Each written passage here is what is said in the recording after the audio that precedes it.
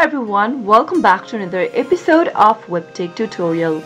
In today's video, I'm going to show you how to log into Ticketmaster account. Watch the video till the end and don't forget to subscribe to our channel by hitting that subscribe button. Press the notification bell so that you'll never miss another upcoming upload from us. To log into Ticketmaster account, go and open up a web browser of your choice. In the URL box, type in www.ticketmaster.com and press enter on a keyboard. Once you end up in the official site, go and click the sign in button at the top right hand corner in order to end up in the login area. If you don't have an account yet for Ticketmaster, click on the sign up link and follow the instructions in order to create a new account first. If you already have an existing account, go and enter your email followed by your password associated with your Ticketmaster account. After filling in your email and password, make sure that it is correct by clicking on the show link, which will reveal your password.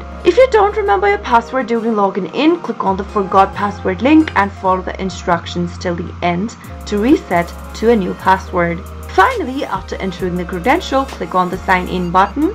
Soon after you click sign in, you'll be able to log into your Ticketmaster account. Once logging into Ticketmaster, you can buy and sell tickets online for concerts, sports, theater, family and other events near you. That is how it can be easily done. I hope the tutorial was helpful to you. If it was, go ahead and give us a thumbs up. I'll be back soon with more videos like this. Thank you for watching.